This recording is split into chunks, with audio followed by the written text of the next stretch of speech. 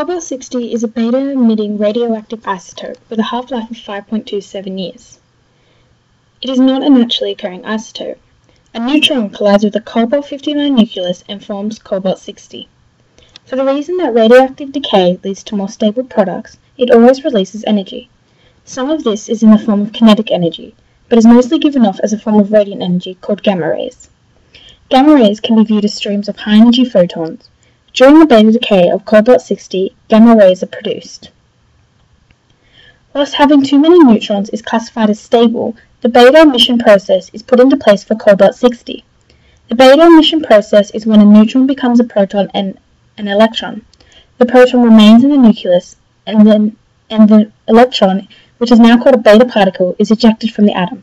Cobalt-60 is therefore a type of ionizing radiation.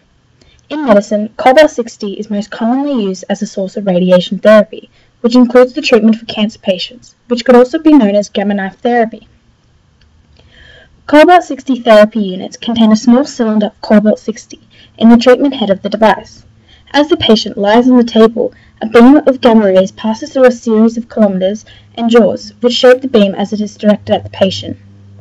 Cobalt-60 has many advantages and disadvantages to using the isotope. However, the benefits outweigh the problem.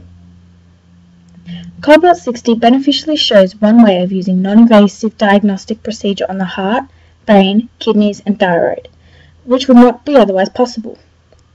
Gamma knife surgery is cheaper, encourages a quicker recovery resulting in shorter time spent in hospital, and is very precise and direct in the procedure.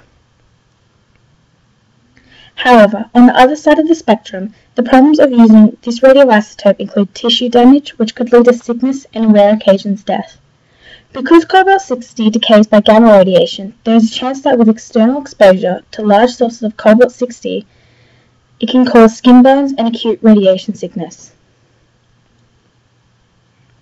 Although there appear to be numerous numbers of side effects that can cause physical health risks and problems, the benefits of using cobalt-60 outweigh the negatives by the fact that cobalt-60 is used in machines in an estimated 15 million cancer treatments that are carried out each year in hospitals and clinics, which enables a more reliable and affordable care for patients in need, which gives a higher chance of survival and success for these cancer patients.